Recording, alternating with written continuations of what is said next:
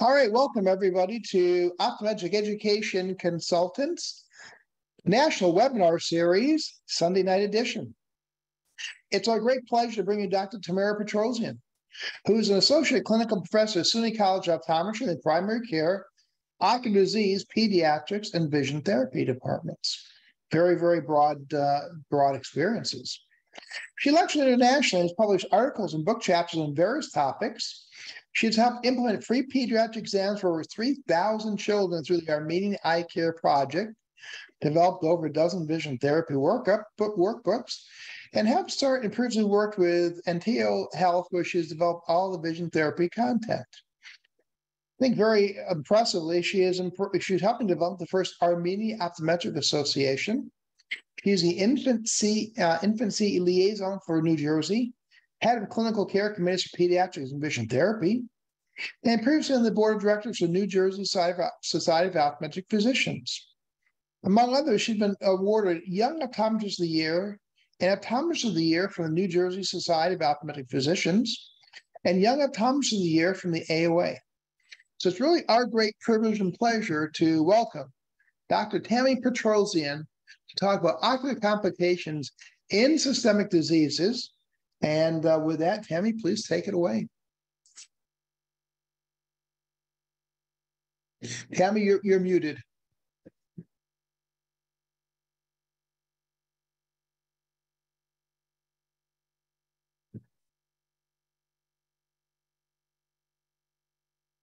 Okay, can you hear me now? Very good, and no apparent feedback. Beautiful. Okay, and you can also see my screen? Indeed, yes, we can. Okay, very good. So just my disclosures, nothing we're going to be talking about today has anything to do with any commercial products or companies that I am associated with. And as Greg likes to, say, my commitments. So these are my 4 commitments that I have on top of all of my disclosures. So our outline for today is reviewing pharmacology in general, and then we're going to touch on ocular anatomy and physiology to figure out exactly how the medication that we take systemically gets into the eyes. And then we're really going to delve into about 40 different classes of medication that we see our patients taking and might ourselves be taking systemically that can have an effect on our eyes. And a lot of really good references coming straight from the FDA and other websites, as well as the drug companies themselves. In terms of why are we reviewing adverse drug reactions, 64% of visits to a physician ends up in some kind of a prescription. If you're going to an outpatient hospital, it's higher, and up to 80% of patients walk out with a prescription from an emergency room. In 2009, there were about 4 billion prescriptions filled, and in 2021, that went up to about 6.5 billion prescriptions filled for the United States. When we look at our seniors, they obviously have more chronic diseases, they have multiple conditions, and so they're using more prescriptions, and they're also using more over-the-counter drugs. If we look at seniors below 80 years old, about 77% of them will have one or more chronic disease for which they're taking a medication, and that goes up to over 85% in our patients over 80 years old.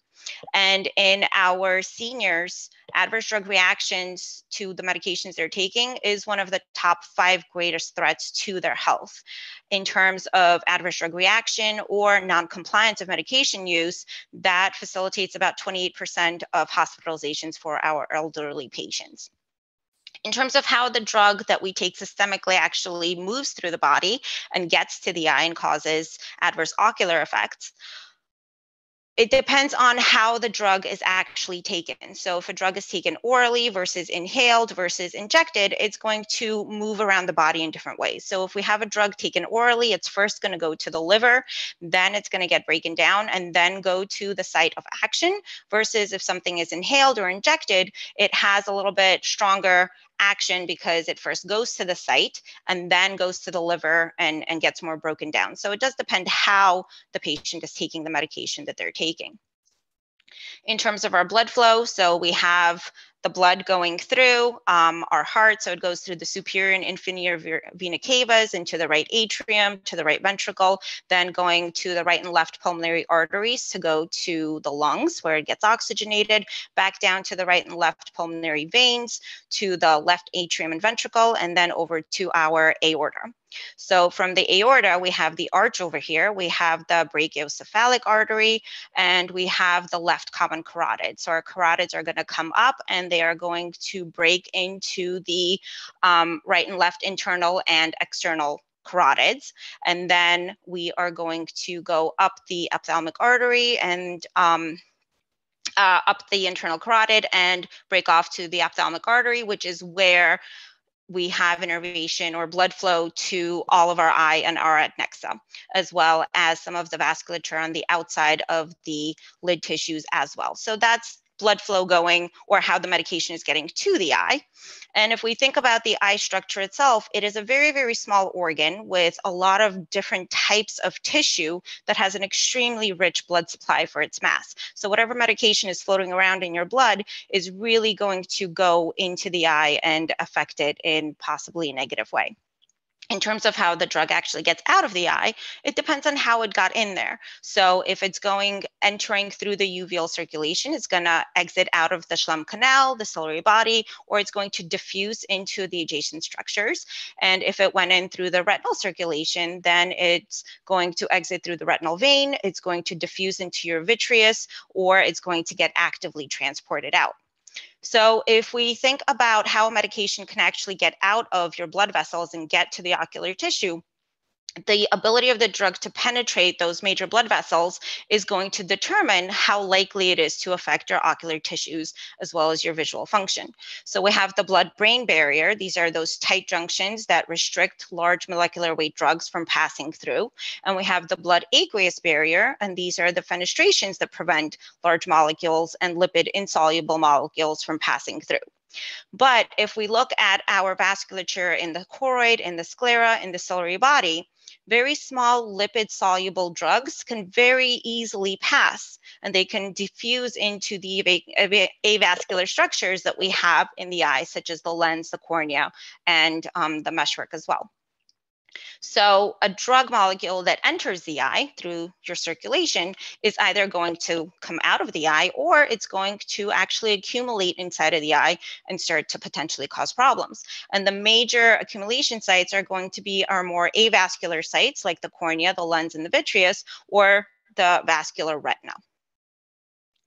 In terms of determinants of adverse drug reactions, so it really depends on what is the nature of the drug, how much are you taking, how long have you been using for? Again, how are you taking it? Is it oral? Is it injected? Do you have any allergy to the drug molecules itself? And how many medications are you taking? So polypharmacy is where we have 4 or more medications. Once we start taking 4 or more medications, then the absorption, the distribution of the medication, the metabolism of all the different medications, as well as how those medications are excreted, is going to change. And so you can have a much higher rate of adverse drug reactions. The age and the gender of the patient, the health status, as well as individual genetic responses, individual patient responses, are all going to determine what the adverse effects of the medication are going to be. So in terms of our role as optometrists with our patients, it's up to us to really be familiar with the associated ocular as well as visual side effects of the common medications that we're going to be talking about, because a lot of the time the prescribing doctor might not be. They have a lot of other adverse drug effects that they might be much more concerned about, systemic side effects that they might be more aware of or concerned about. And a lot of times it's actually very difficult to figure out what the specific ocular or visual side effect is going to be, because unless you really talk to the pharmaceutical reps, unless you understand the pharmacology of the medication. And with a lot of these, you really need to delve in. So a side effect could be vision blur that's listed, but is it vision blur because of cycloplegia, because of macular edema, because of corneal haze? You really need to delve in very deep to figure out what that vision blur might be due to. So those prescribing doctors are not necessarily going to be going into those specific details. So that's on us. It's also very important to make sure that you understand the medications the patients are taking. And a lot of times they might be taking a systemic medication and they don't tell you about it because, well, this is the eye doctor. Why do they need to know about my diabetes medication? But again, it's very important, but also very important to consider the over-the-counters as well. And we'll talk about several over-the-counters that can cause severe ocular complications. There are almost about 30 new drugs that come out every year, so we really don't want to familiarize ourselves with the generic or the brand names. You will get used to them as you see patients taking them more and more often, but really pay much more closer attention to the class medication because the classes are going to usually have very similar side effects. And if you do see an ocular visual side effect with your patients, just like with anything else, we really don't want to tell the patient to discontinue the medication because a lot of the time the medication they're taking can be life-saving, can be necessary for them to function day to day. So we really want to talk to the prescribing physician, maybe consider offering some other medication classes that the patient might want to consider taking because the benefits of taking the medication outweighs the side effects in most cases. And so it's on us to really manage the side effects and be able to allow the patient to continue taking the medication. General rules and regulations in terms of ocular side effects for systemic medications is that your side effects are going to be bilateral. They can be asymmetric, but because this is a systemic medication, it's getting to both of the eyes, you're going to have bilateral side effects. The adverse drug reaction will usually start within the first couple of weeks to months. And then for most medications, if they don't actually cause any type of permanent damage to the cells or the tissue, the adverse drug effect will resolve after weeks to months of discontinuing the medication. So we are going to be talking about medications that are used for all of these different types of systemic diseases. We are going to touch upon all of them. And as you can tell, I talk very fast. So out of the 40 different classes of medication, the number one, I broke it down in terms of what the common side effects are. So the most common side effect out of all these 40 classes is blurry vision. What it's due to varies, but blurry vision is listed as the primary ocular side effect. Dry eye, visual field defects, color vision and contrast, optic neuropathy and diplopia being the second most common side effect. So let's dive in and start talking about our cardiovasculars. Before we dive in, we are going to just make sure you guys are paying attention with our first poll question. It is launched. Ocular adverse drug reactions frequently depend on medication dosage and duration of use. True or false? Nothing has rolled into the chat box for a question yet, so we'll keep an eye on that for you. I will, as I already told you before, that's my reminder to send the handout. But we have a high percentage already, so I'm just going to end the poll. Okay. I'll share the results. You should be able to see those results now. Let me see. Let me go back to, okay, beautiful. So true. Yes. So depending on the frequency, the dose, the duration, we're going to have potentially different side effects for the medication. So let's start off with our cardiovasculars, starting with the statins. So this is our lovastatin, niacin, simvastatin, atorvastatin that your patients frequently take. These are prescribed for high cholesterol or cardiovascular disease. So these work to inhibit the HMG-CoA reductase enzyme, and pretty much that is going to decrease production of cholesterol in your liver like it normally does.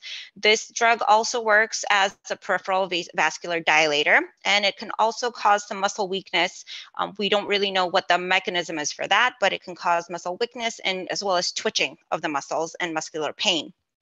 So because of the vasodilation, we can have pseudocystoid macular edema. So all the vessels are dilated, we can start having seepage of fluid and get macular edema. More common to happen in males in the younger adult population, 30s to 50s, and the vision loss is reversible once the medication is discontinued within the next few days.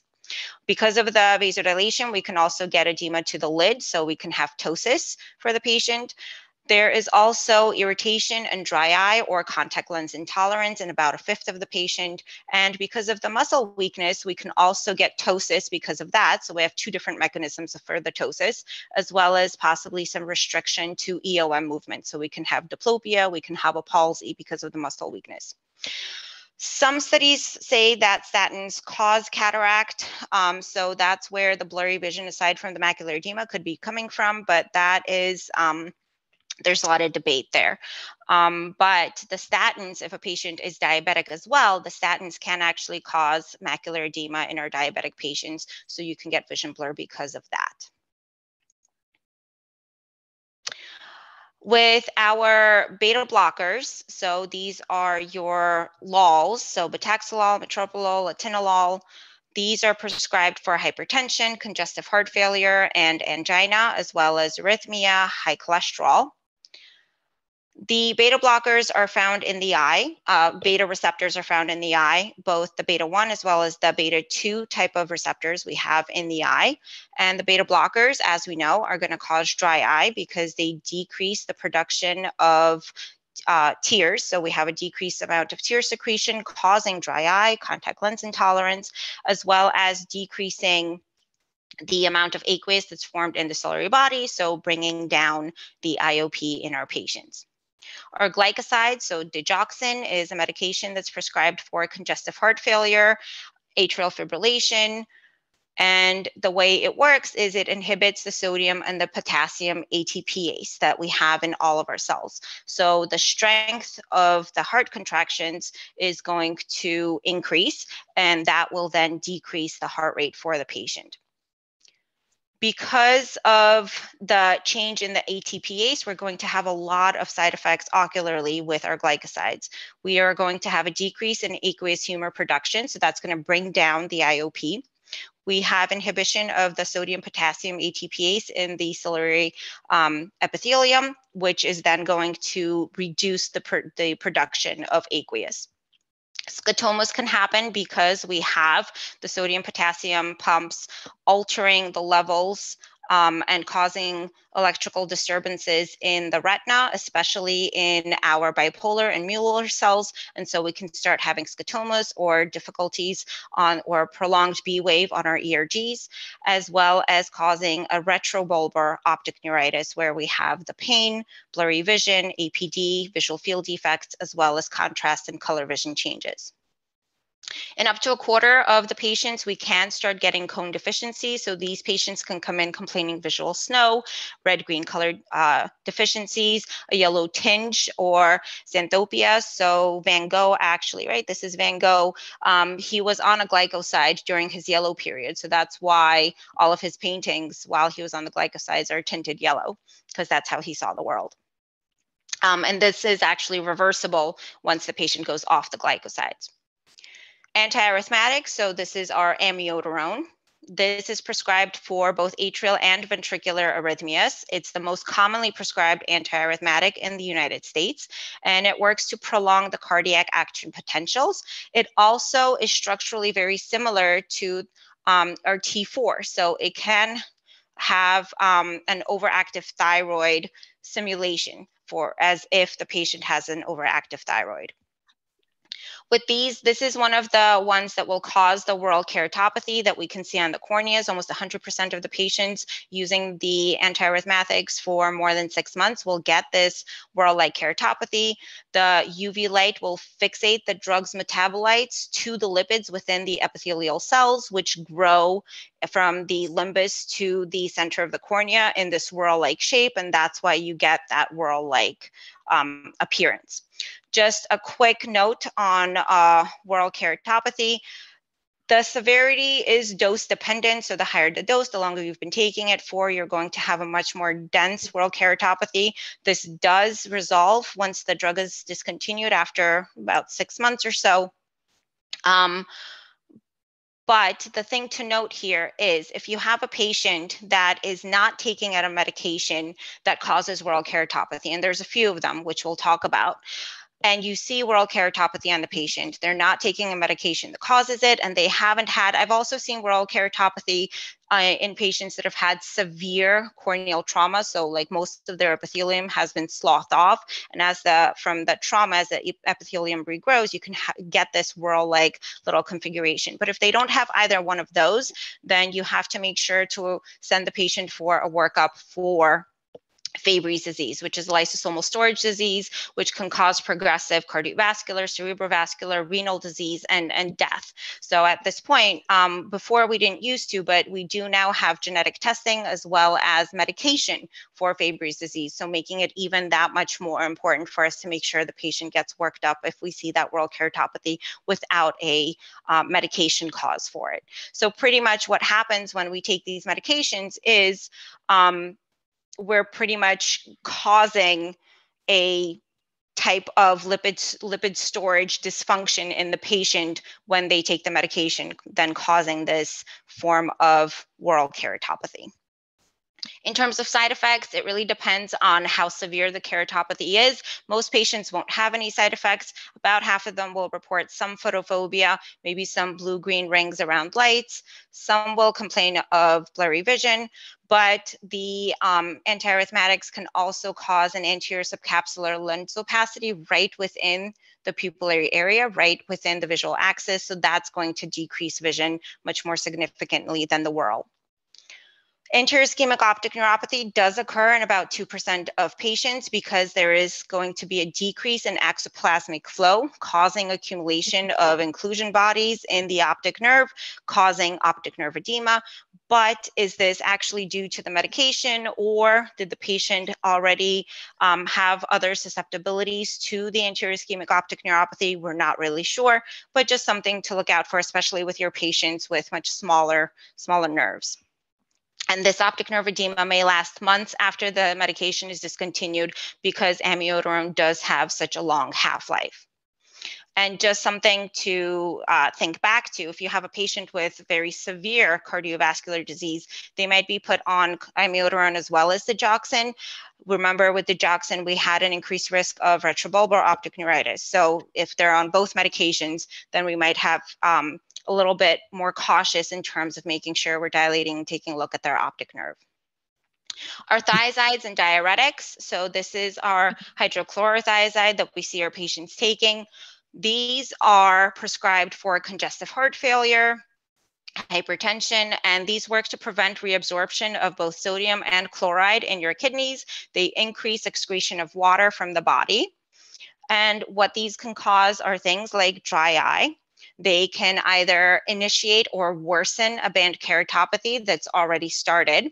But the thing that is much more relevant to us, potentially vision threatening, very rare to happen, is choroidal effusion. So what we are going to have with choroidal effusion, we get very acute bilateral large shift in myopia. So we're talking about 6 to 8 diopters.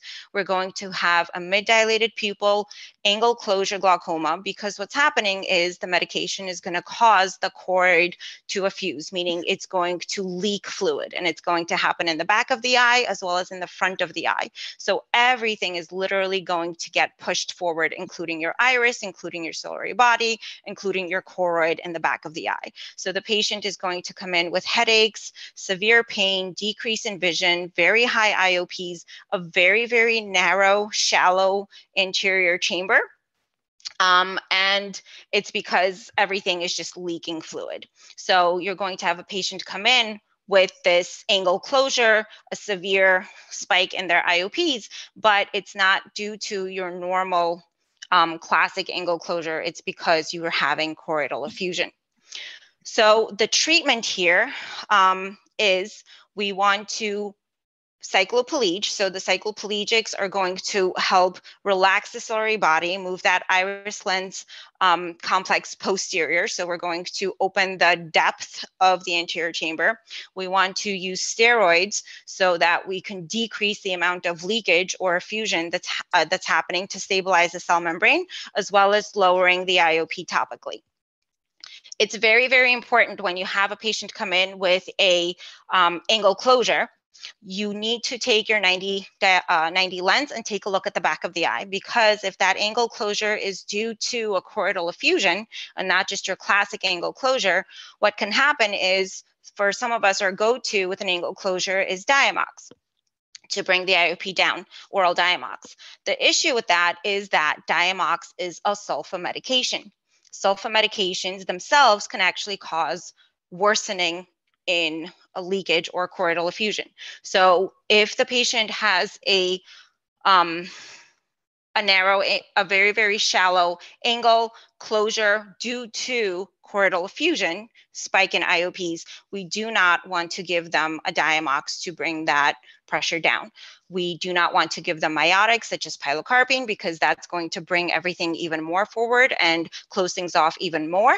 So we need to do cycloplegics, we need to do steroid and topical IOP. So always remember to look at the back of that eye before starting the patient on Diamox with an angle closure. Our anticoagulants are going to be prescribed for preventing clot formation, especially in AFib, and to treat and prevent thrombosis. These work to prevent synthesis of the clotting factors that we have in the blood. And so if our blood is not clotting, we're going to much more likely hemorrhage, both in the front as well as in the back of the eye, especially with just rubbing or very mild trauma. If there is hemorrhaging in the back of the eye, depending on where the hemorrhage is, you can have blurry vision, you can have visual field defects. Consideration in our wet AMD patients, it's unknown if aspirin use may be associated with increased risk of neovascular AMD. So just a consideration for your patients, because we do have a lot of patients taking over-the-counter aspirin. And then anticoagulants are always going to be a consideration if the patient is going for surgery. So the surgeon definitely needs to know about it. We are going to— Tammy, yes. Excuse me, Tammy, before you go on, two things. Yes. One, a question came in. Bango Yes. also drank lots of absinthe. Does that affect vision? Absinthe, I believe, I have to check, so don't quote me on it, but I do believe you can get toxic optic neuropathy from overuse of it, I believe. Okay. And the other thing, I'm going to go back to the cardiac glycosides. As you mentioned, it shuts down the sodium potassium pumps. Is that correct? Yes. Well, I'm not sure if you've ever encountered this, but I've encountered a number of times. The most recent time was Wednesday. And there's something out there, and I think personally, to me, this is more. You don't have to go back. That's okay. You don't have to go back. Yeah, I went back, and now I'm going. Yeah. I'm going front again. Yep. Yeah. The personally, I find this, at least my area, more existential crisis than climate change. It's milkweed toxicity. Milkweed toxicity. And let me share that with you and the audience. Milkweed is a plant. It's a weed that feeds the monarch butterfly. Okay. The caterpillars will eat it, and they become poisonous. Things can't eat it without becoming ill. Okay. Monarch butterflies are poisonous, not venomous, but poisonous. If something ingests them, they're going to get sick. And it's from milkweed. Milkweed is a cardiac glycoside. And I probably have 1 or 2 patients a month that comes in like this. Between my wife, my are they resident, eating and the caterpillars? What are they doing with those caterpillars? No, they're lepidopterists, people who cultivate butterfly gardens. And what they do is they're pulling out their milkweeds. It gets on their hands into their eye, and the characteristic is massive decimase folds, massive corneal edema. The patient I saw, she came in. She was very, very anxious. 2100 vision. Yeah, I mean, as soon as I saw her, without even asking her, I knew what it was. I've seen so many of these cases down here in Florida, and she started to talk about. She has a butterfly garden. Said, stop right there. It's milkweed toxicity. A steroid.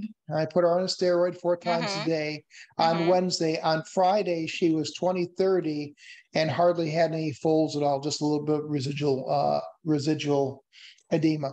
That's great. If you ever see a patient with massive edema, folds in decimase, always ask about milkweed toxicity, and ask if they're quote unquote lepidopterists, because they're fond of butterflies. So, well, that's a new vocabulary word for me, lepidopterist. I'll give you another new vocabulary word, because I've treated so many of these. I consider myself a lepidoptometrist. I practice lepidoptometry. I'm going to mute now. I'm done. Thank you. Okay. So speaking of psychiatric, no, we're going to jump into the psychiatric medication. So these are definitely very much on the rise, especially in our pediatric patients. Unfortunately, we are seeing a very large rise in antidepressants, tricyclic antidepressants, psychotics with our preteens, with our teenager patients, especially during and after this COVID pandemic that we had.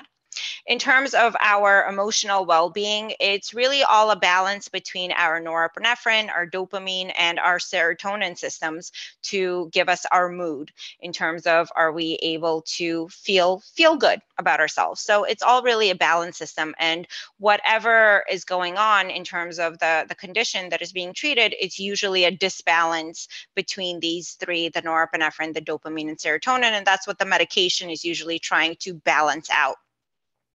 So a big one that we see a lot of our patients taking, selective serotonin reuptake inhibitors, SSRIs. So this is the Paxil, Effexor, Prozac, Zoloft. These are used for anything from menopause to depression, PMS, anxiety, OCD, PTSD, bulimia. They are SSRIs, but they do have anticholinergic properties as well. So because of the anticholinergic properties, we're really going to be cycloplegic these patients. So if they're going to have mydriasis, right? But if they already have a more narrow angle, they can have a spike in their IOPs due to even more narrowing of that angle. They're going to be cycloplegic, dilated, so we're going to have photophobia. There's going to be a decrease in tear secretion due to the anticholinergic, so dry eye, contact lens intolerance, and then depending on their prescription, whether they're myopic, hyperopic, they're definitely going to have near vision blur, but potentially distance vision blur as well. And then these patients can also have diplopia as well as conjunctivitis and ptosis separately and secondary to the SSRIs that they're taking. High-dose antihistamines are also another medication that is being used for our patients for anxiety, tension, psychoneurosis. So we know antihistamines are used for a lot of different things, but a high-dose antihistamine is actually being used for anxiety and for tension. So this is going to block the histamine action and regulate or calm down the normal neuronal function. And it does also have some serotonin antagonistic properties. So that's why it's being used. It does actually have a very large addictive component to it. So you might have patients that were given this medication and they became addicted. And so they're buying the medication now off market, or they're stealing it from their sister, their mother, their neighbor, whatever it might be. So just be cognizant of that. Again, anticholinergic effects. So everything we get with cycloplegia. The patient is also going to be drowsy, some dizziness, some constipation. So if you have a patient coming in, dilated pupils, potentially a little bit of an elevated IOP, cycloplegia, they can also be complaining of nausea, some dizziness because of the high-dose antihistamines. Our benzos, the benzodiazepine, so this is the Xanax, Valium, Ativan. These are prescribed for extreme tension, extreme anxiety, as well as patients with sleep disorders. And these work to enhance GABA. So GABA is the chief inhibitory neurotransmitter in our nervous system. So if we're increasing GABA, we're actually decreasing all neuronal firing within our nervous system. So this really dampens everything down altogether. And then again, so, you're seeing a pattern, these are going to have anticholinergic properties. So because we have an increase in GABA, and the GABA will decrease all neuronal firing, including neuronal firing in the eye. As we know, our saccades or pursuits are very quick, and they need very quick neuronal firing. And so if we have a dampening of our neuronal firing, then we are going to start having a deficit or dysfunction in our saccades and in our pursuits. A difficulty with EOM function, so the patient can have diplopia, especially on changing gaze. Everything that comes along with the cycloplegia. We also can have CNS stimulants. So here, instead of being an anticholinergic, we're in turn stimulating the sympathetic nervous system. So that's our Adderall and our Ritalin, prescribed for ADHD, for narcolepsy. And these are mild cortical stimulants. So they increase concentration of dopamine, of norepinephrine, and they stimulate the sympathetic nervous system. So we're not necessarily going to have cycloplegia, but we are going to have mydriasis. We are going to have dry eyes. And because of the mydriasis, the patient might complain of blurry vision as well, but they're not going to be cycloplegic. So their accommodative system is fine and fully functioning. The CNS stimulants had a lot of systemic side effects, so then they developed non-stimulants that were not central nervous system stimulants. So these are next generation stimulants, such as our clonidine and guanfacine. So these again are going to be sympathomimetic, and they are prescribed for our patients with ADHD, as well as they work really well for patients that are going through withdrawal, either from opioids or from alcohol. So you'll see those patients being on the medication as well. And this is one of those medications where your genetics really comes into play.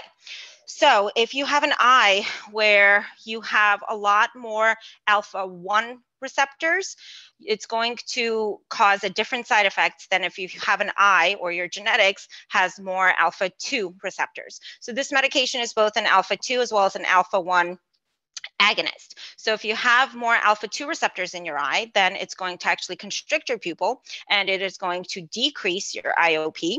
But if your genetically, your eye has more alpha-1 receptors, then you're actually going to have an increase in your pupil size, mydriasis, as well as dry eye. So this is an interesting example of how your genetics really plays into the side effects that you might have for the medications that you're taking. Another next level non-CNS stimulant is going to be our Strattera. So this is one of those that's FDA approved for ADHD, but it is really given off-label for a lot of different things like eating disorders, cognitive dysfunction, mood disorders, and again, to help with withdrawals for addictions. So instead of being an SSRI, this is a selective norepinephrine reuptake inhibitor, SNRI. And it works mainly in the prefrontal cortex.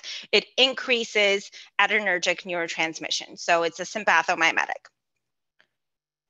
Because we're increasing the sympathetics, we are again going to get mydriasis, potential increase in IOP if we already have a narrow angle, photophobia. We're going to get dry eye, again, due to a decrease in secretion, as well as we're stimulating the sympathetics, so a little bit of eyelid retraction, blurred vision from the mydriasis, as well as vasoconstriction. Our phenothiazine, so this is the things like Marilil and Thorazine. We really don't see these being prescribed as much because of the severe systemic as well as ocular side effects, but they still work really well for our schizophrenic patients with severe depression with a lot of anxiety. These are dopamine receptor antagonists, and they also have anticholinergic and antihistamine properties. The thing that's really visually devastating is the compound itself is phototoxic. So when you have the compound in the tissue and it becomes exposed to UV, it's going to kill off and damage the tissue. So because of the anticholinergics, we get everything we get with cycloplegia, but with the phototoxic effects, we can start getting changes to the retina. So we can start having poor scotopic vision. We can start getting changes to our cornea. We have lysis of the corneal endothelium, so severe corneal edema. We can get pigmentation on all the interior structures of the eye. Because of the drug accumulation within the tissues, up to 80% of the patients are going to get this very central, really dense stellate anterior subcapsular cataract, which is really going to interfere with their vision. And then again, because of the phototoxic effects, the medication is going to build up in the RPE, in the choroid capillaris, and it's going to start to kill them off. So you literally get this salt and pepper fundus type of appearance where your RPE dies off and you have irreversible vision loss. So because of this and a lot of other systemic side effects, the medications are really not commonly used, but you will see them being used in especially inpatient treatment settings. Hey, Tammy, go back to your OCT there. You have to use the pointer. Go up to the OCT there, and just in that choroid, right there you are. You can see that the shadowing, the RPE is intact there. But if you go to the side and show the audience where it's all kind of, Those are called like hyper-reflective columns. That is just, I just want to point out to the audience, that is just terrible RPE dropout. Where the macula is or where the fovea is there, you can see the shadowing. That coherent light is still absorbed there by the foveal, I guess, RPE pigment. But just out there, pair E central, you can just see all that light going down. You can see all that atrophy. That's just a good and a bad, I guess. Just terrible atrophy. So I'm just going to turn the lights on. It's getting a lot darker than I thought. That's fine. Okay, there we go. All right. So our atypical antipsychotic, so this is like the clozapine that you might see in patients with schizophrenia, but also reducing suicidal thoughts in our patients with a high risk of potential suicide. These, we're not really sure exactly how they work, but they do work on both the dopamine and the serotonin receptors by increasing, and they also decrease the activity in your mesolimbic pathway, which is your reward pathway, to decrease the amount of suicidal ideation, pretty much. This is one of those medications where you're going to start having uncontrolled muscle movements. So things like nystagmus, myokemia, bilateral myokemia, ocular motor dysfunction. So the patient can present with either a palsy or strabismus or diplopia, headaches, and nausea. This is also one of the medications that has the anticholinergic effect, so everything that comes with cycloplegia. So the anticholinergic part, as you can see, is very, very deeply embedded with all of our depression antipsychotic medications. Another atypical antipsychotic are our things like risperidone, Abilify, Zyprexa. These are prescribed for, again, schizophrenia, but more so bipolar disorder, and very commonly for our autistic patients that show a lot of irritability. These, again, work on our dopamine and serotonin receptors. They don't have as much systemic side effects, so they're much more commonly used. But again, this is one of those that can cause uncontrolled muscle movement, so a lot of blinking, ocular motor dysfunction, saccades, pursuit dysfunction, as well as a nystagmus. There's also going to be a decrease in lacrimation and the anticholinergic effects in cycloplegia that we talked about. So you have all these slides. This is a chart of all the antipsychotics that we discussed in a very quick view in terms of what their use, their mechanism, as well as their ocular side effects, just for your own use. And we're up for polling question number 2. And we are launched. Diamox is the go-to initial treatment for elevated IOP due to a choroidal effusion. True or false?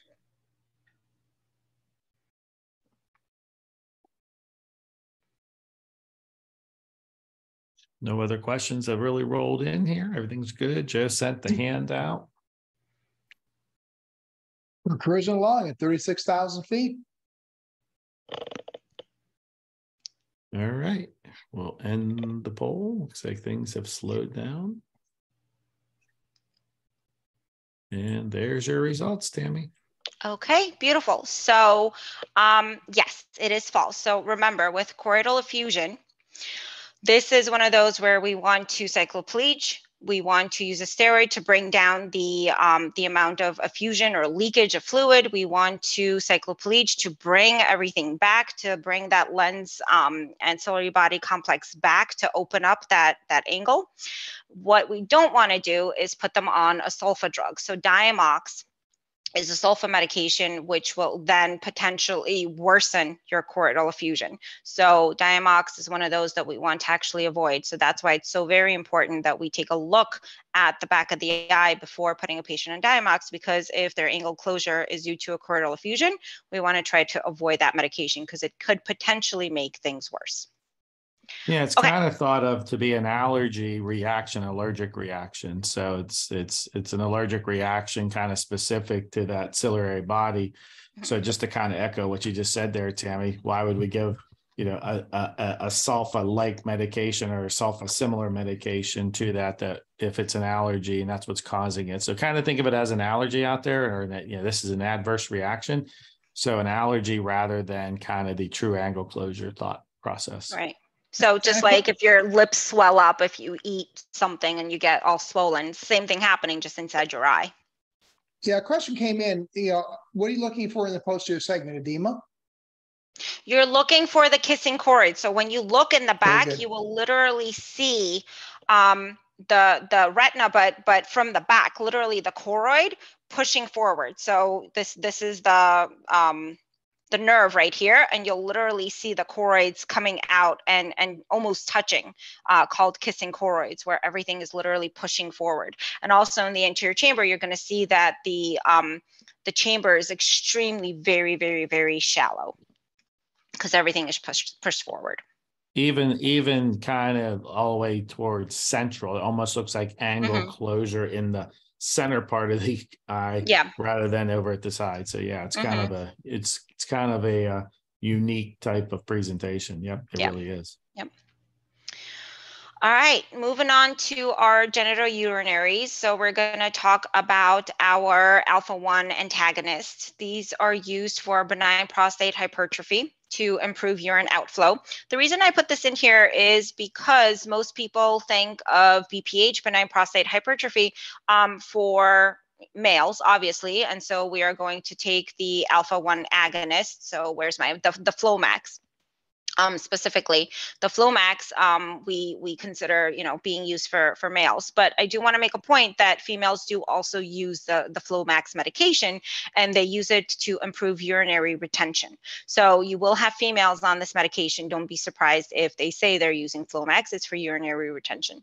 This is a selective systemic alpha-1 antagonist. It works to relax smooth muscle, and really, what we care about is if we're sending the patient off for surgery, we need to very much let the surgeon know, and ourselves for pre and post-op follow-ups know that the patient is on this, because one of the smooth muscles that it's going to relax is the iris. And so what's going to start to happen is two things, really. One is we can get floppy iris syndrome.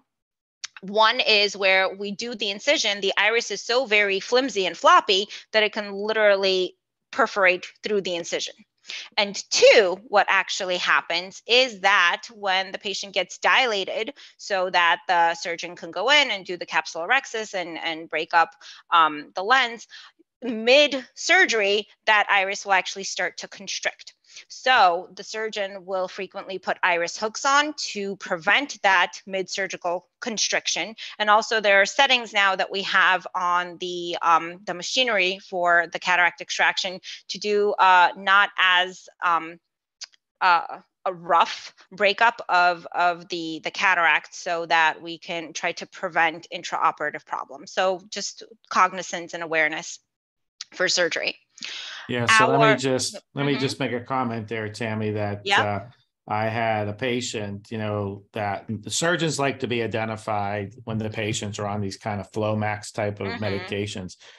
Another reason being they could be on it maybe 2 or 3 years ago and be off of it, but the iris remains floppy. Right. And it does create a challenge out there for the surgeon to do surgery. And they have, like you said, as long as they know, they might use a little bit more viscoelastic to try and control that iris.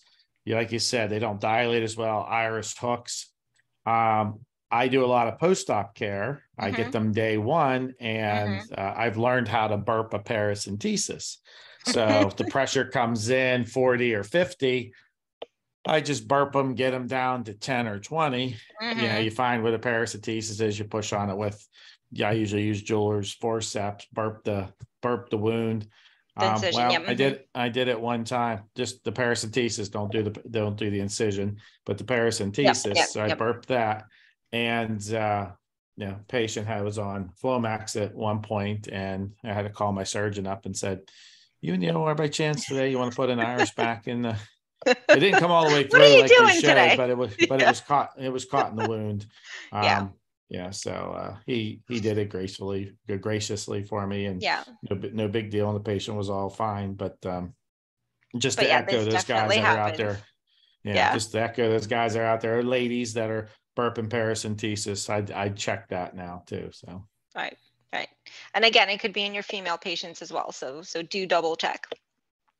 That would not, I would be not be happy with that in my chair, but no. Okay, so the little blue pills or yellow pills that we have, the phosphodiesterase inhibitors, the Viagra, Levitra, the Cialis, these are used for erectile dysfunction. But originally they were actually meant for pulmonary hypertension, but then we got this, wonderful side effect that people got, and so now it's used for mainly erectile dysfunction. This works to prevent inactivation of the CAMP intracellular messengers. And from our perspective, as we know, it causes a synopsia. So this is blue haze. It lasts for about 1 to 4 hours after administration, especially with the higher doses. And this happens because the drug itself blocks hyperpolarization of our photoreceptors. It blocks phototransduction. And so our color vision starts to be off and everything starts to be shadowed as blue for several hours.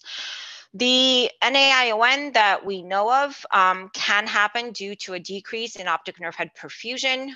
So we can get the APD, the visual field defects. We can start off with the amaurosis fugax that can last several minutes to hours. But again, this is one of those things where we had about 11% of the patients on these little blue pills that got the NAIONs at a higher dose.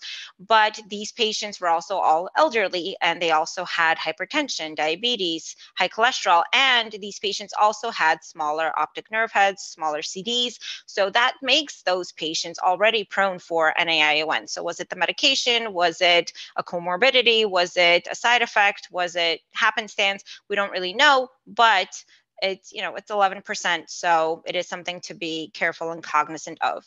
The thing that we really should keep in the back of our minds as well with this medication is our retinitis pigmentosa patients. So some of our RP patients have a genetic disorder of retinal phototransductase, and that's what these medications work on. And so these medications do need to be avoided or be very closely taken in our patients with retinitis pigmentosa.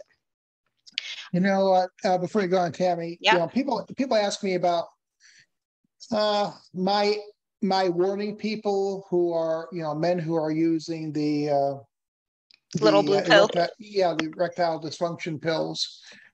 And only about 50 some cases that have actually been reported. Mm-hmm. I mean, there's probably more that haven't been reported, but it's a very small number of a very small number.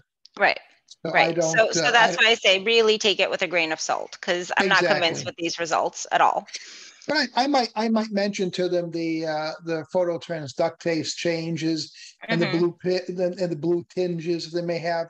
And I said, like the white shirt that I'm currently wearing might appear blue to somebody if they're having this issue. Right, and with your with your pilots, right? Also, obviously, or anyone that needs to have good color vision for whatever job function they have. They should finish work before they take this. An over-the-counter genitourinary is going to be our histamine 2 blockers. So this is things like Zantac, which you get over the counter. You can take it as frequently as you want because, it's over the counter. People take it for heartburn, and a lot of times they take way too much of it for heartburn. So this works to block histamine 2 receptors in your stomach to reduce production of acid in your stomach. But it's a histamine 2 blocker, so it does have anticholinergic, cycloplegic properties. So everything that we said about with our cycloplegics, from photophobia to mydriasis to dry eye, cycloplegia, and vision change, is all true for this medication as well. And then with this medication, you can also start getting color vision changes as well as conjunctivitis. In terms of why exactly that happens, the mechanism for, I'm not really quite sure. I have looked and haven't been able to figure out.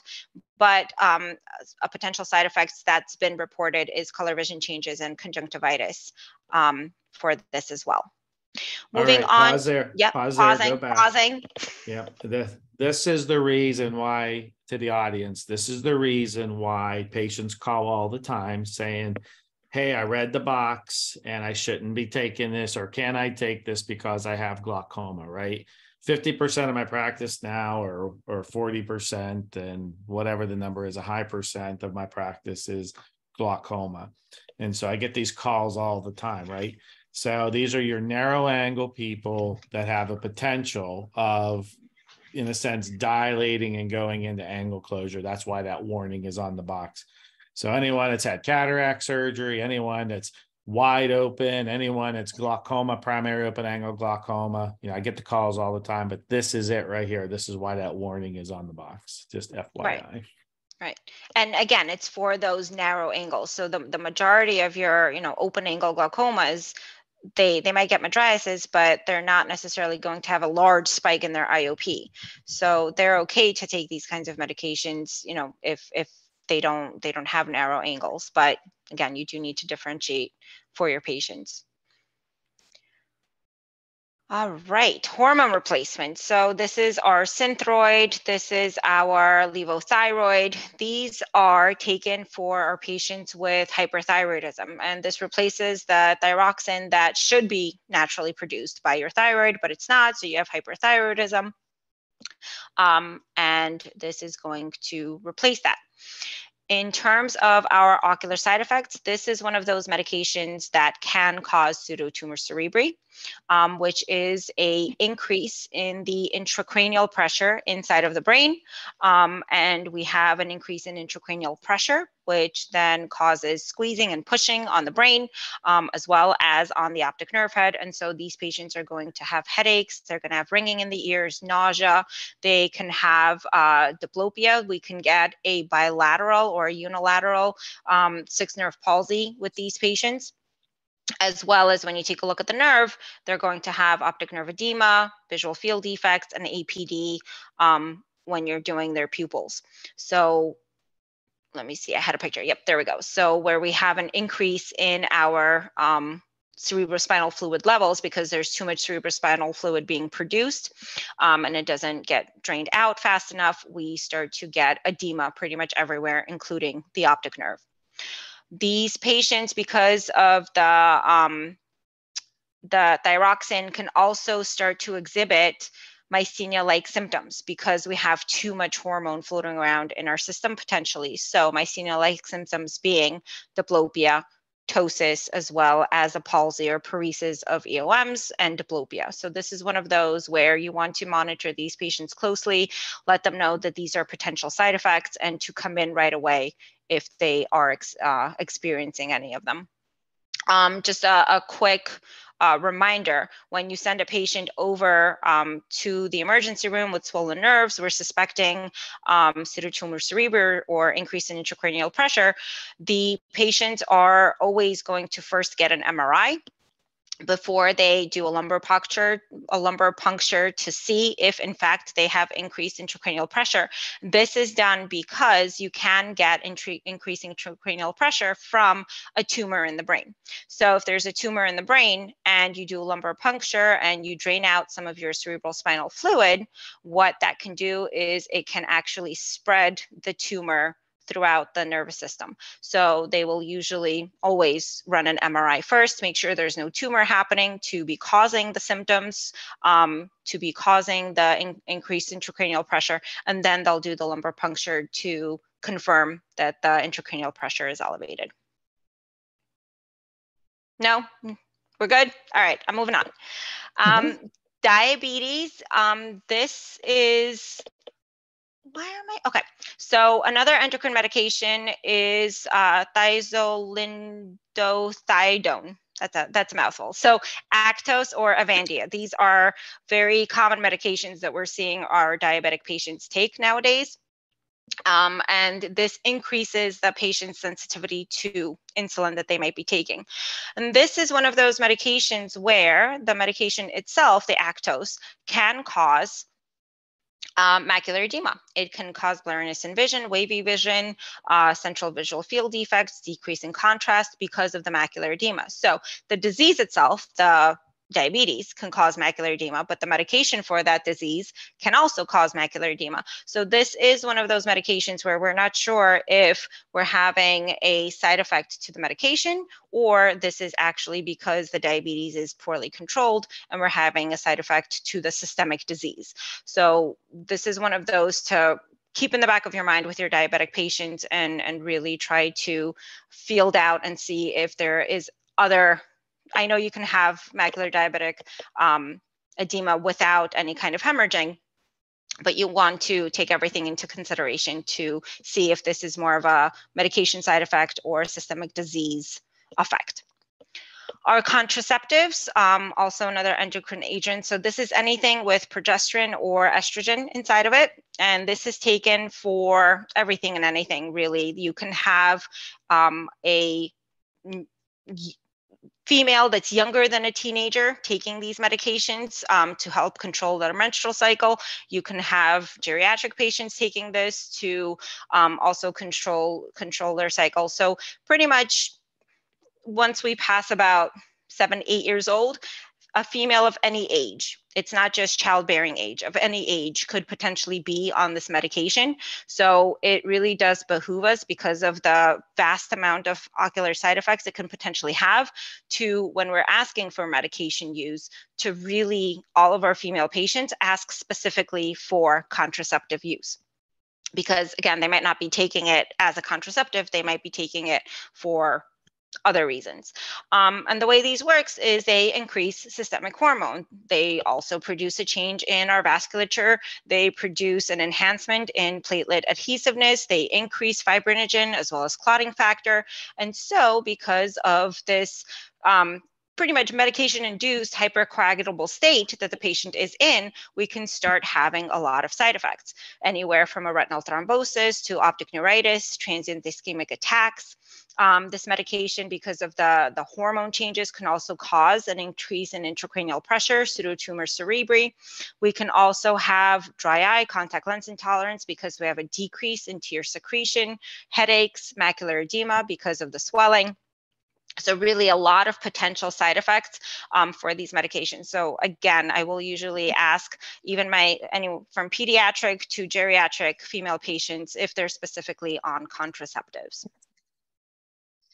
Now, before you go on, Tammy, because you're still talking about a little bit of pseudotumor, a comment came out from an attendee who had a 17-year-old headaches and bilateral papilledema one time, all clear, just too much CSF, but very scary looking.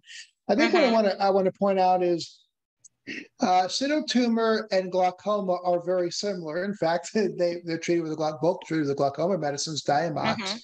And that, as Greg points out, it's very rarely is glaucoma an overproduction of aqueous. It's an under drainage. The same thing for pseudotumor. These other things, such as tetracyclines and a number of other vitamin A, prevents the arachnoid villi from draining the CSF. So it's very, very analogous to glaucoma. In fact, I refer to it as glaucoma of the brain. Yeah, it is. I agree. It is very, very analogous. A lot of similar mechanisms and treatments. Yeah, but it is very, very scary. I've seen several pediatric patients with the swollen nerves. And especially, in any patient, it's scary, but especially if you see it in a pediatric patient, it's terrifying. It really is. And with the parents as well, telling them, hey, let's get you over to the emergency room. That's a scary conversation to have, definitely, but an important one.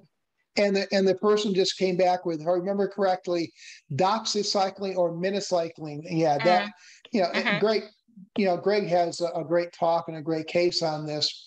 Yeah, that was what we call a secondary pseudotumor. It's not IIH. That's Sharon. That's a secondary pseudotumor. Right, just like we have secondary glaucomas, right? They're glaucomas due to something else, either medication or trauma or something going on systemically. Same thing, a secondary pseudotumor. Exactly.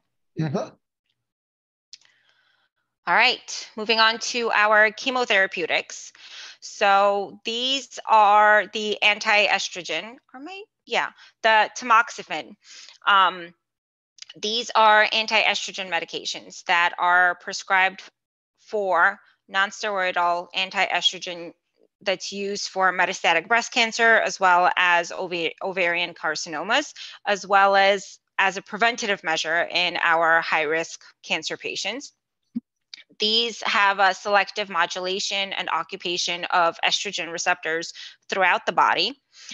And this is one of those medications that can give you that whorl-like keratopathy, the tamoxifen. These will also cause a very central and dense posterior subcapsular cataract. Up to 40% after taking the medication for 5 years will have that dense central subcapsular cataracts right in the middle of the visual axis. And this type of cataract will actually progress even after the tamoxifen is discontinued. So these patients will require cataract extraction relatively earlier on than they normally would. The tamoxifen is another one of those, so 0.5%, where we can get crystalline retinopathy. So very rare to happen, but it can. This is where we have the refractile crystals. These are products of axonal damage or degeneration, degradation from the medication that start to accumulate in the nerve fiber and the plexiform retinal layers. And they're going to cluster mainly around the macula and can cause very severe decreased vision loss in very severe cases, but much more commonly to cause things like macular edema. So you can see these crystalline bodies. Where's my thingy? Crystalline bodies sitting right over here, and you can see them on the OCT sitting right in the middle of the retinal layers. So this can potentially, if you have enough accumulation, cause both macular edema as well as damage to the retina and vision loss, but very, very rare to happen. Another Tammy, I'm sorry, Tammy, real quick question comes in. Yep. Can 5-FU or oxaliplatin cause ocular problems? Say that one more time. Can 5-FU or oxaliplatin cause ocular problems? I will have to look that up off the top of my head. I can't give you a specific. No worries. Can we write that down? Yeah, let's write that down and I'll look it up. Yeah, there's so many of these medications, but honestly, I'm gonna say just off the top of my head, sure, yes, because a lot of the systemic medications do. But I'm gonna write the medication down, or one of you guys write it down. I will look it up and I will get back to you on that. Yeah, my answer would be yes, some way. You know, my standard is the immune system doesn't like to be tinkered with. And you said it early in the discussion, Tammy, you know, pharmacogenetics, you know, these are all receptors, and certain people have certain receptors different than other people. That's the pharmacogenetics. It's getting exciting now. That's coming. So there's probably someone out there that has taken those medications and had an ocular side effect. Now, is it common? Probably the answer is no, but it's just all going to be due to receptors in the immune system being, you know, being tinkered with. So, in the attendee put, you know, ruined his liver. So, yeah. So that's just, you know. I would say it causes blurred vision because everything does. Everything causes blurred vision. It really does. Actually, I deal with that a lot, and what I've noticed is every medicine out there has a warning it causes blurred vision, except for the medicines that actually cause blurred vision. They don't have that warning. Right. But yeah, it says blurred vision, and then you have to go and dig through and figure out what the heck that blurred vision is due to. Yeah, but yeah. Okay, our next one is going to be the methotrexate. So I'm sure you guys have learned about this in school. It's an antimetabolite that is prescribed for cancers, for blood, bone, lung, breast, neck cancer, but also prescribed for our rheumatic patients and our psoriatic patients. This is going to competitively inhibit binding sites of certain receptors, pretty much. So what it does is it's an antimetabolite that helps prevent bonding to certain receptors. And this is one of those that can potentially cause a lot of inflammation. So we can get inflammation in the eye from rheumatoid arthritis, from psoriasis, but this is one of those medications that can also cause a lot of inflammation. So we're going to have pain in the eye, photophobia, blurred vision, increase in IOP. This can also cause dry and irritated eyes, as well as potentially in a small amount of patients, NAIONs as well. So potentially a reversible vision loss. Poll number 3.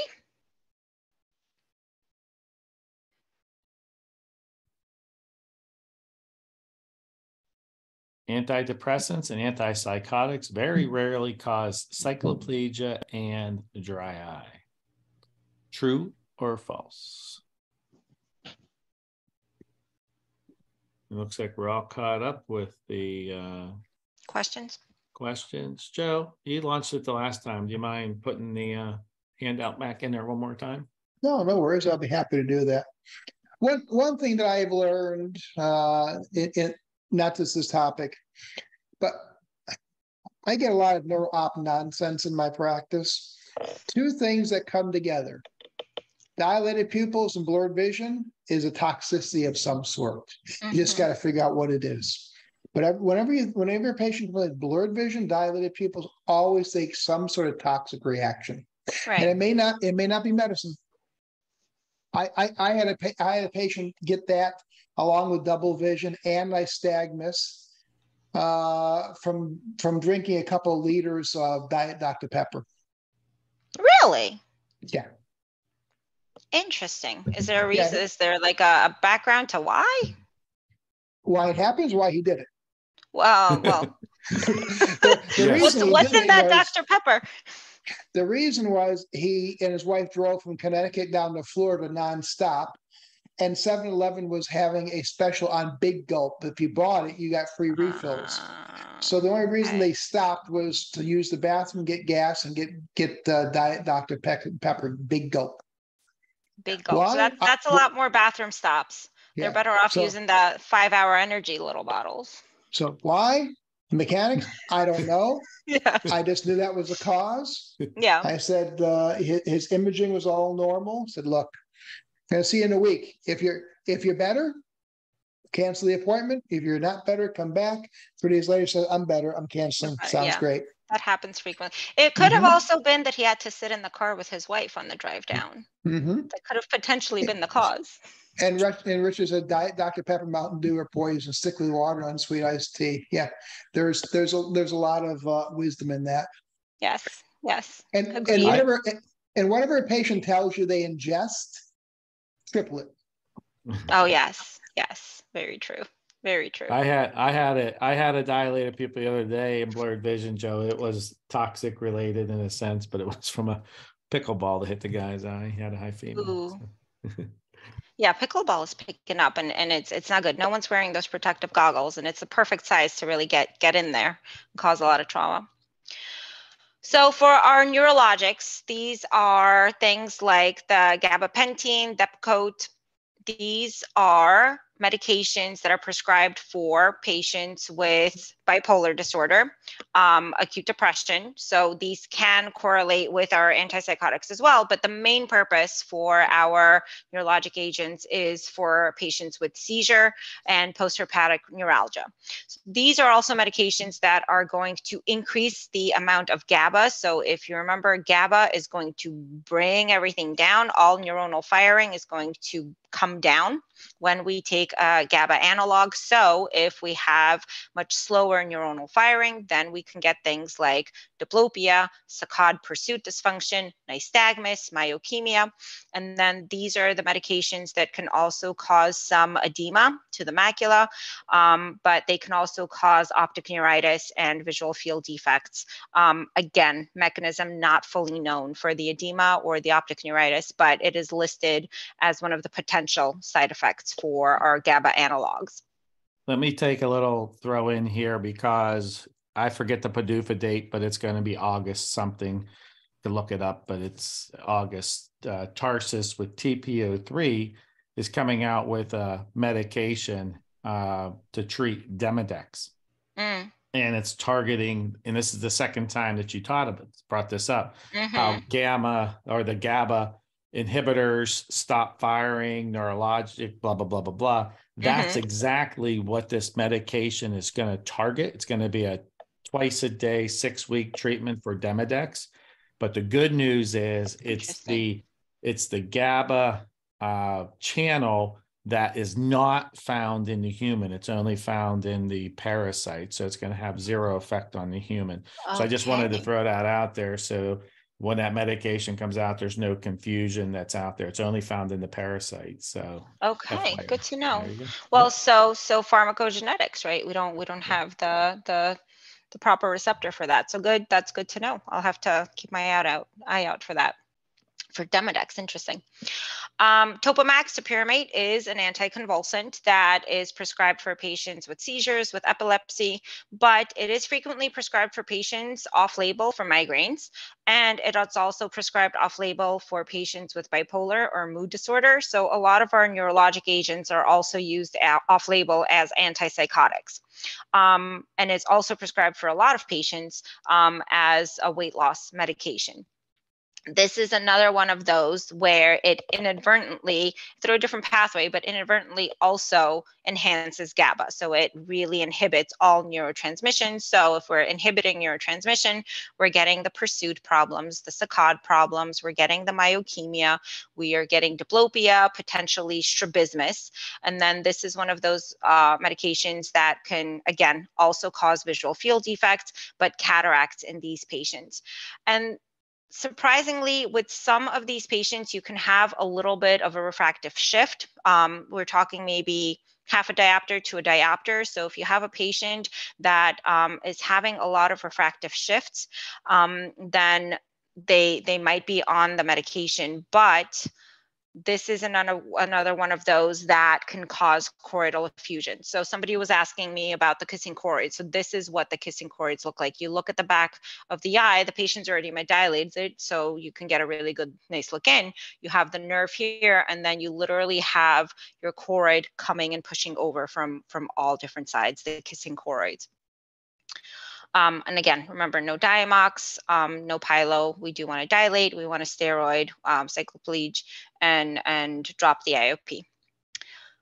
I love Winnie the Pooh, and apparently everybody there has some kind of a neurologic or psychotic disorder. So I just found this very cute, just for your own fun.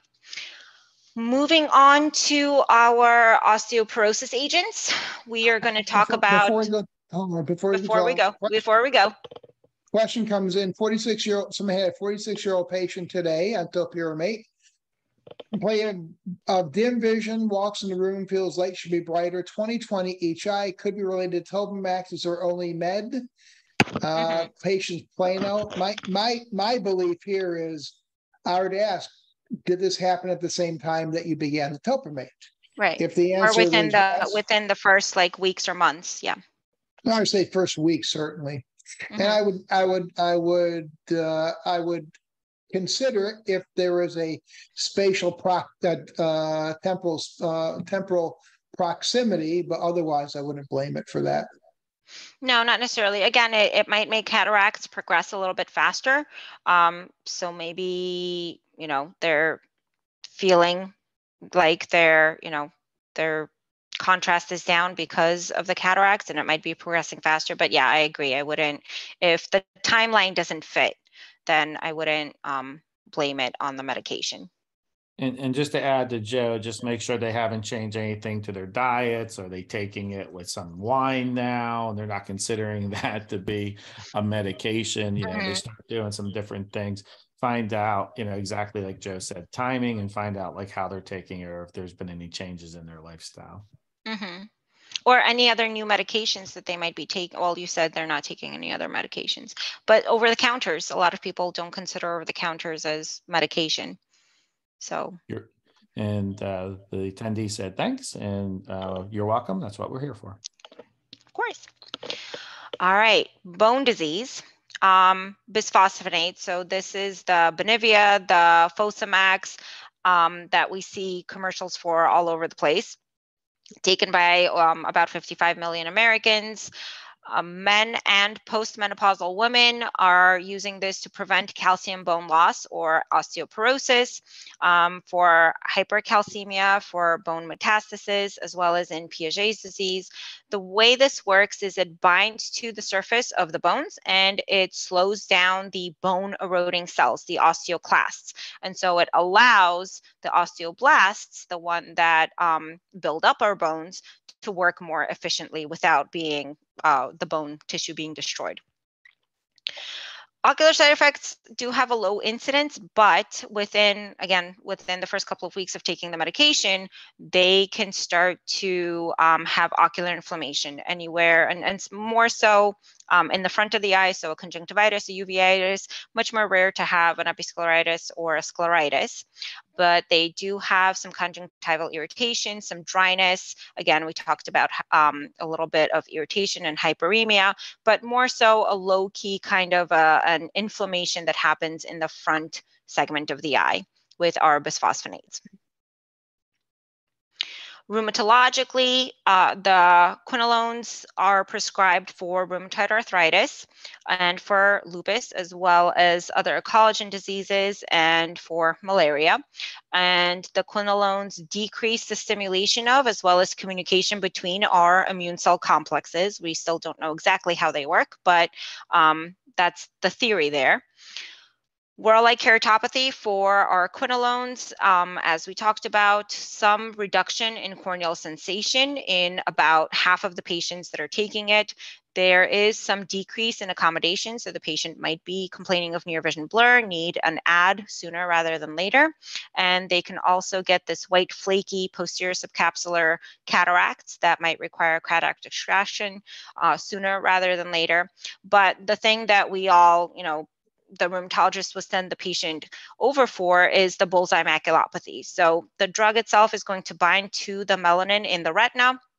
You're going to get degenerative changes and pigment clumping of the RPE, and so dose dependent, but you're going to start getting irreversible retinal damage if you are on a high dose for a long period of time. So eventually you're going to end up with metamorphopsia, vision blur, paracentral or central visual field loss, as well as RPE loss on the OCT. So in our sense, we really want to catch this before those macular changes start to happen. So again, we talked about both dose as well as period of time, duration of time that they've been taking it. So lower dose, lower amount of time, much less risk of toxicity. And the higher the dose goes, the longer period of time you're taking the medication, the higher the toxicity is. In terms of major risk factors for developing toxic retinopathy with your plaquenils, taking it for more than 5 years, having a higher dose, if the patient has a renal disease, if they are taking tamoxifen as well as the Plaquenil, or if they have macular disease. So macular disease doesn't actually cause a comorbidity necessarily, but if the patient has macular disease, it might be very difficult for us to pick up on small, minute changes that might be happening in the macula. And so those patients do want to be screened much more frequently, maybe yearly, instead of every 5 years. So the way it is now is if the patient just started taking the medication, or they're just starting to take the medication at a lower dose, they don't have renal disease, they are not taking any concomitant drugs that can cause macular pathology, then if everything is normal and fine, then we can see them in 5 years after they've been exposed to the medications, and then yearly after that. I don't necessarily follow that 5-year rule. I might do 1 year, 2 years, depending on what's going on with the patient. But the standard nowadays is do the check. If everything is good and fine, then you can re-image in 5 years. In terms of how we do the clinical examination, what are you doing and imaging? So at this point, doing just a regular fundus examination, doing photos, doing an Amsler grid, color vision testing, none of those are good enough at this point. We have much more sensitive and specific tests that we can do to pick up very early maculopathy. So SDOCT of the macula, as well as a visual field. So if a patient is of an Asian descent, then they have more paracentral defects that can start to form. And so we're going to run a wider 30-2 for those patients. And for our non-Asian patients, then we have more of a central macular defect that can start to form. And those patients, we're going to run a 10-2. Now we have something called a 24-2C, which is a 24-2 with 10 extra central points. So that is also possibly a modality that you might want to run on all your patients, because you get the paracentral, but you get the central as well to make sure that you're not missing any defects. You know, Tammy, what you just said is spot on in terms of surveillance. But my experience is the primary care physicians who and rheumatologists who have them on this medicine, they want it done every year. Yeah, they yeah. just feel better. Right, exactly. It's yes, that those are the rules and regulations that have come out, but 5 years is really a long time. I was for Sophie, my fourth, I was actually put on Plaquenil. I was like, what? No, Plaquenil, it's apparently a really common medication for pregnant females to be put on. Well, obviously pregnant females. But yeah, for pregnant women to be put on. And I was like, screen me, do this, do that. And my OB was very adamant, make sure you go, make sure you get checked. You're an eye doctor, so you're going to be horrible at it. I want a note from your doctor telling me that you've done the testing. And he was very adamant about it being done. And I was on it for a short period of time, but they are good at making sure that it gets tested. Yeah, I'm going to say the same thing, maybe just a different way. From the literature, you said it perfectly, what the literature has said. Now, I work right down the road. That's where I do all these investigational studies. I do their follow-ups. It's a 6-man woman rheumatology practice. And we just talked about pharmacogenetics. And I would recommend checking yearly. I have seen things as far as 18 months out in that perfectly healthy, no medication, blah, blah, blah, kidneys, liver, so on and so forth, type of toxicity that's out there. So I would, even though that's what the literature says, and you echoed what the literature says beautifully, I would probably do a yearly. The other thing that I would say is that there's a new color vision test out called the Raven Cone Contrast. That is a nice, probably early, when you said color vision test isn't sensitive, your standard Ishiharas and D15s, but this test would pick it up pretty early. So yes, it is. And I had a chance to actually use it when we were in Pittsburgh. And it's a great, very, very specific color vision test. And as you can see, and we'll have this in the closings, but as you can see, a lot of these ocular vision side effects do have potential color vision changes as a side effect. So I have now started, we do color vision on all our pediatric patients, obviously, but I have now actually started having my residents do color vision on all of our adult patients as well, just as a baseline, because you have a lot of systemic medications that will cause color vision changes. So, something to think about in terms of maybe a really quick additional test to add into your battery for your older adult geriatric population. Our immunomodulating agents, so these are the signal proteins, specifically interferon or Pegasus. These are used for our hepatitis patients. Hepatitis C is a leading cause of liver disease in the US. These work to modulate the activity of the immune system as well as inhibit cell proliferation, and also has some antiviral effects. So the interferon does for hepatitis patients gets injected through a series of several months, and it really causes very severe hypoxia. So all of the side effects pretty much that we are going to get with the interferon is going to be pretty much hypoxic in nature. So we can have dryness, we can have conjunctivitis, blurry vision, cataracts, a decrease in color vision, probably due to the optic neuritis. So a lot of times they'll kind of list potential side effects, but I'm assuming that the decrease in color vision is due to the optic neuritis. And you can also get retinal artery as well as vein occlusions. And the classic kind of interferon retinopathy that we might see in a patient that is going through currently an interferon therapy will really happen due to the hypoxia that happens in the body and the eye due to the interferon. So this can happen anywhere from 2 to 15 weeks after the treatment. And again, the treatment does last several months. You're going to see cotton wool spots, retinal hemorrhages, cystoid macular edema, and the patient might be totally asymptomatic unless they have the macular edema or hemorrhage right in their macular area. But important for us to evaluate for this. But it does usually, once the interferon treatment is done and finished, if they do have hypoxia in the eye, it will usually resolve after about 3 months once the treatment is discontinued. So poll question number 4. It is launched, and it says, in Plaquenil, use, comma, a 24-2 versus 10-2 visual field indicated when evaluating an Asian patient. True or false? So 30-2 visual field is indicated when evaluating an Asian patient. True or false?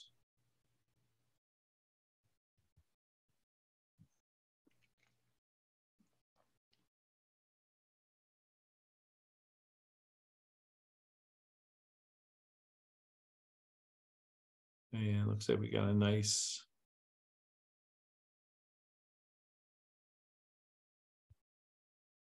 Okay, so remember that with plaquenil retinopathy, classically, we were always taught that the very central foveal area is going to start getting RPE loss of the outer segment, inner segment area, and the maculopathy. But there are studies that have been done that are now showing that with a Asian population specifically, their defects are not as much centrally and foveally, but parafoveally, paramacularly. So for those patients, we want to run a much wider 30-2 field. And that's why that 24-2C, where you have a 24-2 with 10 extra central points, might look a little bit more enticing for the general evaluation, because you do get those peripheral points as well as those central points as well, all in one. Alrighty. Okay, so moving on to our anti-inflammatories. So these are both steroids and non-steroidal anti-inflammatories. Our corticosteroids, these are prescribed for anything pretty much that causes inflammation, from lupus to allergies to rheumatoid arthritis. And this controls the synthesis of the proteins that are going to regulate all aspects of inflammation. Remember, our NSAIDs only control one branch or one arm of inflammation. The corticosteroids are going to control protein synthesis that regulates all aspects of inflammation. And our corticosteroids, as we know, if a patient has herpetic keratitis, our corticosteroids can exacerbate it. They can also, it's one of those that can cause pseudotumor cerebri or papilledema. They do cause cataracts, specifically posterior subnuclear ones, dense ones, and they can also elevate our IOP, as well as cause central serous macular edema and detachment. The NSAIDs, so these are over the counters, right? So our ibuprofen, we have the high dose that are prescription, but our regular ibuprofen, if a patient takes enough of them, they can really cause a lot of damage. So these are taken anywhere from just swelling to arthritis for pain, and people will usually take these as they see fit. And a lot of times they're not thinking about how much they've actually taken. This will only inhibit the COX prostaglandin synthesis, so we're not going to go through this, but remember, the corticosteroids cut off all inflammation. The NSAIDs just cut off just the COX arm. And this is really dangerous, because your NSAID, so your ibuprofen, especially in high dose taken for a long period of time, is one of those that can cause pseudotumor cerebri. So you can have a patient inadvertently cause potentially vision-threatening, potentially life-threatening side effects to themselves from just taking this analgesic for, their pain in their knee. These will also cause the whorl keratopathy as well as dry eye, and they can cause changes in color vision as well. The antibiotics or anti-infectives, so our cyclines, the doxycycline, tetracycline, minocycline, these are prescribed for any and all potential infections, both local and generalized. It's a bactericidal, so it's going to kill the bacteria off as well. It will inhibit protein synthesis, and it also suppresses sebaceous gland activity, and it can actually kill off sebaceous glands as well. But because it's suppressing sebaceous gland activity, we can have it being used for things like acne, for example. So you can start getting permanent atrophy of the meibomian glands. So, you know, dry eye years down the line after taking maybe a long course of cyclines. These are also another one that can cause pseudotumor cerebri. So if you have a patient that has recently started a cycline and they're having severe headaches, changes in their vision, nausea. You know that Sarah. Got him. Oh, okay. So we talked about the sulfa drugs, right? So the Bactrim, the Septra, these are ones that the emergency room loves to give out. And these can be used anywhere from rosacea to dandruff to any kind of an infection. These are going to be bacteriostatic, so they don't actually, they inhibit the folate synthesis, they disrupt bacterial cell division, so they don't kill the bacteria, but they prevent it from replicating. And this is one of those that can cause a very severe allergic reaction called Stevens-Johnson, where you have an allergy to the sulfa medication and your immune system literally starts to eat away at your mucus glands in your mouth, in your nose, in your eyes. And these patients, unfortunately, if they get Stevens-Johnson, can progress to the point where their dry eye is so very severe that they get scarring of their cornea and might need a transplant. So we do want to be a little bit more careful with our sulfamides. And again, the sulfa medication itself can cause the choroidal effusion that we talked about before. So that's why we don't give Diamox or sulfa medications during a choroidal effusion. Our antimycobacterials, these are used for TB. I just want to mention this because we don't obviously see these very often, but this is one of those that can cause optic nerve toxicity, cause irreversible vision loss. So if you have patients that are maybe traveling into the country, might be on an antimycobacterial and have sudden vision loss, then it could possibly be from the optic nerve toxicity. Well, Tammy, I just had a patient this week on ethambutol, probably about 5 weeks in, and how long he'll be on it for MAC is unknown. But I twigged off and said, look, you're going to come back. We're going to do visual fields, photography, and retinal nerve fiber layer OCT. And we're going to do it. We're going to do it every month here on the med. You're right. Yeah. Yeah. I mean, because they need the medication, right? So you just want to monitor them very, very closely. And as soon as you see, you know, a shift, a change, or a progression, then you can kind of bite the bullet. But I'm sure you're talking to the prescribing doc probably as well. I'm just monitoring right now. If necessary, I will, because I don't want to tell that person to stop the medicine because I have no reason to stop it yet. But right now, a prime cause of medical malpractice is failure to recognize this as a possibility. Right. Exactly. Hey, Tammy, before you move on, and I just want to clarify this because this is something that I talk about when I talk with my pharmacist, Tracy Ocular, is that you just talked about, you know, your Bactrim type of medications, people being allergic to them. When I just want the audience to realize, if they're allergic to Bactrim, how many times have we given a patient Diamox or TrueSoft or CoSoft and they haven't had an allergic reaction? And I want the audience to realize that if they're allergic to, and it gets complicated when it takes 30 seconds here, is that if they're allergic to the antibiotic, it's not because they're allergic to the sulfa. The sulfa is not the hapten, the allergen. It's something called the amine, aerial amine. It's part of the Bactrim, all the antibiotics.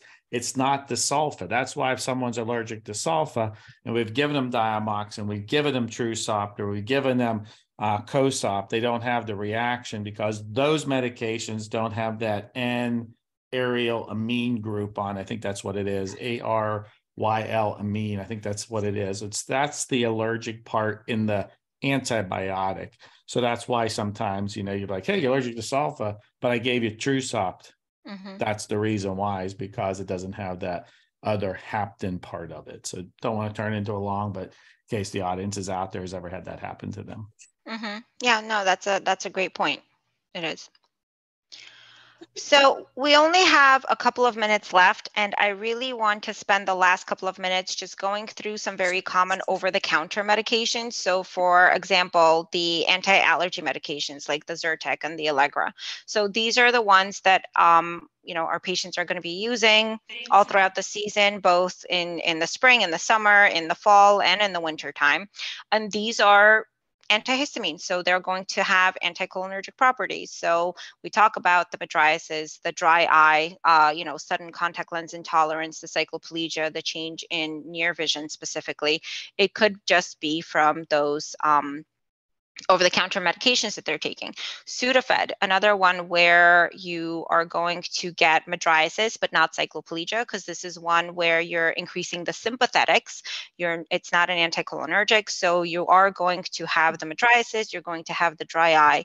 So these patients could be coming in, just taking over-the-counters, giving them these ocular side effects. And then the herbal medication. So I know not necessarily maybe down in Florida, but I know up here in the Northeast, ginkgo is huge. You pretty much have all your elderly patients on ginkgo biloba. It's very hard to really figure out what exactly is going on in this, wonderful medication that a lot of people are taking for dementia. For some reason, they have it in their, it's been publicized as wonderful for dementia. But what this medication really does is it's a blood vessel dilator. And it also inhibits activation of your platelets. So you can have a patient coming in that's not on a blood thinner of any kind. They're not taking aspirin, baby aspirin, and they're having hemorrhaging and they haven't had any real trauma. You're trying to figure out where these retinal hemes are coming from, why they got a subconjunctival heme just from rubbing their eye. And it could possibly just be their herbal ginkgo that they're taking to help with their memory and well-being. There are other medications such as high-dose vitamin B that can be given for patients with high cholesterol or just as a vitamin or a supplement. And these are potentially, they can cause macular edema. They can also cause edema to the eyelid. So you can start getting atosis to the eye as well as dry eye. Vitamin A, we already mentioned, we can get, you can take vitamin A, and if you're buying your vitamins online, a lot of patients don't know what the actual recommended dosage is, and you can get one pill that gives you a very, very high dose. So the dose for, say, females is 700. And you can get a pill that's 10,000 in just one pill. So it's very easy, especially for these lipid-soluble vitamins that stay in the system and don't come out when you pee, to really accumulate in your body and cause very, very serious side effects, such as with vitamin A, pseudotumor cerebri, so vision and potentially life-threatening. We can have patients, especially teenagers, on acne medications such as Accutane, which is a vitamin A modality in a way that suppresses sebaceous gland activity. So it's given for acne, but it can cause very, very serious atrophy to your meibomian glands. And so lifelong dry eye potentially, but also another one that can cause pseudotumor cerebri. So, just to take a look and see that over-the-counter medications are also very, very important to discuss with your patients. And if there's something that's not making sense in their medical history, just go back and re-question about medications, and especially about over-the-counters. So I believe we are all set. This is our last poll, number 5, and then we can go to a question and answer. Yeah, so one comment I'll make, since you talked about the antihistamines, if someone wants a quick acronym, ZAC, ZAC, Zyrtec is the strongest, Allegra is weaker in Claritin, or you can go the other way, CAZ, Claritin Clear, just remember that's weak, is the weakest because of the Claritin Clear, then your Allegra, then your Zyrtec, and then if you want to know where Xyzal fits in, it fits in. So if you're trying to titrate people up, go Claritin, Allegra, and Zyrtec / Xyzal. That's it. And then the other comment I'll make is, the reason why you see a lot of these vitamin supplements, what I call isolates, vitamin A, vitamin C, vitamin E at such high dose, because there's no synergism. You don't have the other antioxidants there to help out. So to get the effect, you have to give them at a high dose. At a high dose, you get the ocular or you get the complication. So that would be my 2 cents. All right, I'll stop sharing. All right. So I stopped sharing because I believe we're done. It was a whole bunch of information. So yes, what was the question? Over-the-counter medications, it's false, do very frequently cause ocular and visual adverse reactions. And really, if you think about it, the medications we went over, these are medications that anywhere from the pediatric to geriatric population, most of your patients, unless they say, I take 0 medications, absolutely nothing in my body, something that we discussed today is pertinent to most of your patients. So, and all of them that we discussed have an ocular or visual side effect. It might be very minute and really not causing any problems whatsoever, but it's also patient specific, right? Some patients have a very high pain tolerance, some patients have a very low pain tolerance. So they, might be differently affected. Yep. The only thing that came in from the chat box is excellent lecture. Please come back and do more. And then Patty asked, can you please repeat the name of the Demodex? Right now, the Investo game, I know it as TP03. Off the top of my head, it's like Lantilear, something like that. Lanta something. Just look up TP03 and Tarsus. And I think the PDUFA date is like August, like say 25th, but that's just when they have to rule on it. It could come out earlier. So that's the Demodex medication. I'm starting to get your virtual thank yous here. So I'm going to share my screen and just say thank you for doing this for us. And I don't see any other questions. Thank you for listening to Ocular Complications of Common Systemic Medications. This was a synchronous virtual course.